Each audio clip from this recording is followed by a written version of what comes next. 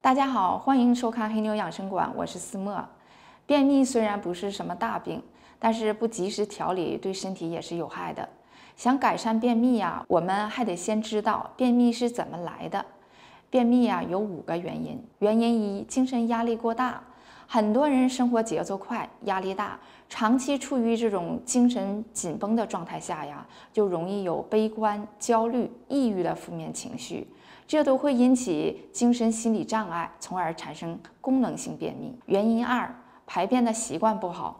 都说人有3急，拖延排便的时间呢，只会让这些排泄物堵在肠道里，粪便水分再一次被吸收，最后呢就会变干变硬。排便的时候就会很难受。原因3，饮食不合理，长期喜欢吃辛辣刺激的食物，还有过于精加工的食物，这样的饮食啊，水分和膳食纤维含量比较少，无法帮助肠道蠕动，食物的残渣会滞留在体内。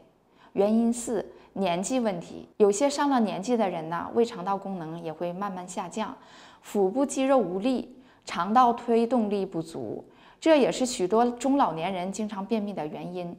长期便秘，毒素堆积，脸色暗黄，长痘痘，影响容貌。如果你也有便秘情况啊，别着急，今天就给大家推荐一款堪称天然泻剂的通便茶，早晚喝1杯，让大便更通畅。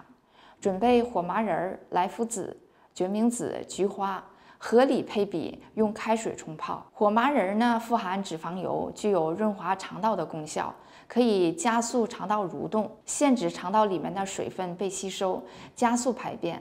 决明子能够缓解便秘，其实是一种导泻的作用，但刺激性呢又没有泻药那么强。